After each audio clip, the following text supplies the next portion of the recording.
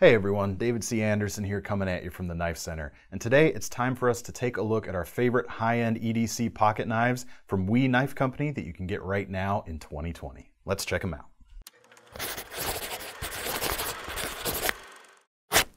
Now there's a lot of import knife companies out there these days, and while I like to buy American wherever I can, the days when made in China meant not very good are long gone, and We Knife Company is one of the manufacturers that's proving it. Now they used to do OEM work for other companies, but now they're turning out knives of their own designs, and they've quickly made a name for themselves by producing solid blades that are right up there with some of the best production companies anywhere. And we're going to start with a model that kind of put them on the map for a lot of people, and I include myself in that statement. This double helix model was the first knife that I ever saw from We Knife Company. It's definitely a head-turning design because of the way they've done this handle, and it really shows what their factories can be capable of.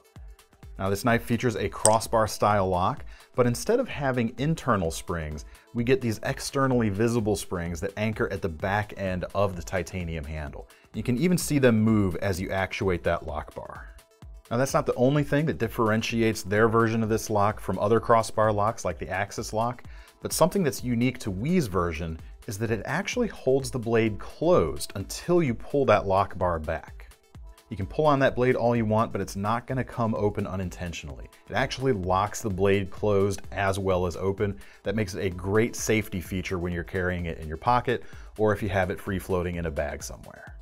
Now the blade itself is S35VN. It's two-tone on this particular one, but there are a few different finishes and handle colors available. And this particular one is priced at $285 right now. Now, as cool as that knife is, it is a little bit of an outlier in We's lineup because, of course, they are more well known for their titanium frame lock flippers. That style is all the rage these days and has been for a number of years, and one of their releases that lives in that format from earlier this year that's really caught my eye is the Scopio, priced around $260 right now. What I like about this knife is it's not ostentatious. It's got a nice, clean profile, and if they weren't careful, that could come off as simple, but the refinement is definitely there, and the compound grinds on this blade mix things up just a little bit enough so that it's not a plain looking design. Those compound grinds don't get in the way of the functionality either, because that shape of that blade is excellent and high performance thanks to the use of CPM 20CV blade steel. You got a nice continuous curve to the edge itself and a very usable point for every day-to-day tasks. Now the flipping action on this knife is great. As with most of the knives in We's lineup, you've got ball bearings in the pivot for very smooth action. And what sets this knife apart from a lot of the other titanium frame lock flippers these days is the handle itself, which kind of mimics the look of an integral folder. We do have two sides. This is not a single piece of metal, but there's no outside screws holding it together so that the clean lines of the design are maintained as much as possible. If you want a flipper with a bit more attitude, we've got the Malice, which is a collaboration with Ferrum Forge. If you're familiar with their style, you'll definitely recognize that immediately with this knife. And these start right around $275 right now. The spec list has all of We Knife's greatest hits. You got a titanium frame, ball bearing pivot for the flipper, and in this case we've got M390 steel and about 3.5 inches of reach and a nice flat grind.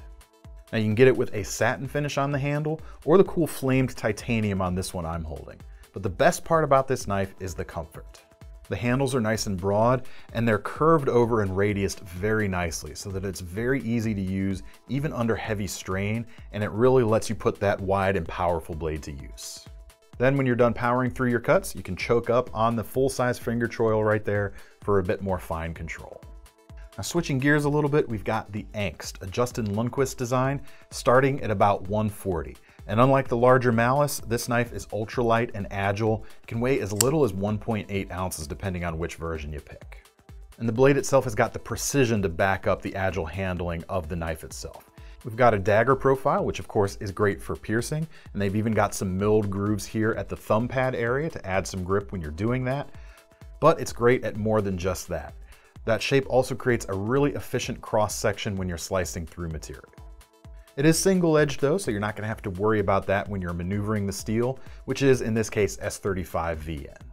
Now it flips open just as well as the frame locks here, but we've got a liner lock on this particular design, and it's nested into the G10 or carbon fiber handles depending on which you choose, and that gives it a really premium feel.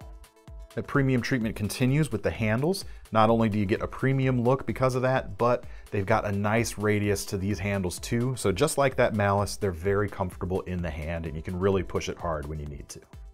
Now, in addition to your garden variety titanium frame lock flipper, I mentioned integrals earlier, and KnifeCenter really has become known for executing integral frame models very well. This knife, the Draken, may not have been their first integral. I'm not actually sure if it was or not, but this is definitely the one that got them recognized, I think. And the reason it stands apart are the heavily milled dragon scales that cover each side of the knife. The precision is top-notch, and you can even see that pattern continue seamlessly onto the lock bar insert here at the end of the lock bar itself. But despite that texture, this is still a nice, comfortable knife. You can see the spine there as it wraps around the back is perfectly smooth, and it really does feel good in the hand, locks in quite nicely without being so aggressive that it's going to cause heavy blistering. On this knife, we've got an M390 blade, and it also features an element that you see on a bunch of different models in KnifeCenter's lineup, where the sharpened edge near the tip gets a little bit thicker for more strength, but it's still razor sharp all along the edge. That blade length comes in at about 3.5 inches here as well, and like most of their models, you can get a number of different handle and blade finish combinations.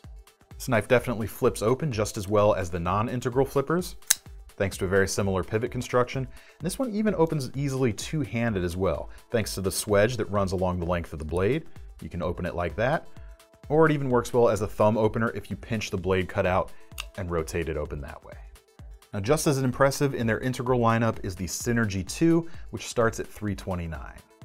Now, the original Synergy knife was actually a Speed Tech design by Jim O'Young, and it was first released in 1999. It was actually the first 3D machined integral handled folder, and it really set the template that some companies still can't pull off these days. Knife Company, however, can pull it off, and their version is fantastic. Now, of course, a few things have changed from the original, which was aluminum and used a button lock and thumb stud for opening, whereas this is, as you'd expect, a titanium frame lock flipper. They've also added the Tonto blade option, which I've got here, in addition to also keeping the original trailing point blade profile. And you can get it in M390 or the awesome looking Damasteel that I've got on this one. What I love most though, and you're probably sensing a theme by now, is the contouring which you can see from above. We've got a really nice hand conforming shape and that signature wraparound from the integral construction. Even more so than the Malice from earlier, this is a greatly comfortable design, and you can of course get it with or without inlays in a few different configurations. The most innovative integral they make right now though is the Arrakis, designed by Elijah Isham. And this model is sort of their master thesis in engineering and construction, and they start at $330. In this case, we have what I like to call a split integral design that's more impressive the more you actually look at it. I chose the titanium and carbon fiber version here, although there are a few other variants, but I picked this one so that you can try and see the two different parts and how they interact just a little bit better. The titanium portion still wraps around the spine, as you can see, but it only happens here at the back. You essentially have two arms that extend forward to either side of the pivot, with a piece of carbon fiber on each side that sort of acts like a bridge and connects to the titanium structure at the back and terminates here at the front near the stop pin for the blade. It's very cool in person, definitely really nice to look at, but it is, I find, kind of hard to describe. So hopefully it comes across in the pictures what's going on here. Now, they've kept a skeletonized look to the handle so you can kind of appreciate the mechanics of what's going on. And that aesthetic carries through to the blade itself, which in the open position makes it look almost like a leaping sandworm from its namesake planet of Dune. The good looks combined with high performance steel, M390 or Damasteel again, which when you put it all together, it's definitely a statement piece first and foremost, but it's still a useful knife when you actually need to cut something. Now, I saved my personal favorites for last, and there's two knives I want to show you now. The first is the Deacon, which starts at $253. It is a frame lock flipper, but we've got a pair of carbon fiber overlays that kind of create a bolstered look, and this gold anodized version is the best looking one to my eyes. The size and style here is just right for a gentleman's knife. We've got a 3¼ inch blade with a highly usable drop point shape, flat ground from M390. It's got a fine satin finish and even a nicely crowned spine. That's going to make it, one, very nice to look at, and also very comfortable when you go to use it. I've got just enough handle length to get a good grip on the knife, even with my slightly larger than average hands, without it being too large in the pocket when it's folded up. And again, like a lot of the picks that I chose for this list, you've got a great contour to the handles themselves instead of them being flat, so the comfort is there in spades when you need it. It's just an overall extremely satisfying knife to operate, craftsmanship is top notch, and the style I think is undeniable. Finally, probably my absolute favorite in the lineup is the Kite Fin, which was released earlier this year. It is the perfect gentleman's knife for less than 160 bucks. It's a titanium frame lock flipper, and you can get it with various titanium or carbon fiber fronts, but in my opinion, the carbon fiber is the way to go. It keeps the weight way down, the knife is barely over 2 ounces, and they're contoured as opposed to the titanium, which is left flat, so the carbon fiber is even more comfortable. The 3¼ inch blade is nice and thin with a hollow grind and a very thin edge. It cuts very well, and the edge should last thanks to the S35 VN steel. And the pocket clip is almost completely deep carry, and thanks to some differing finishes there and some drilled and chamfered holes, it feels fully integrated as part of the design and not just an afterthought.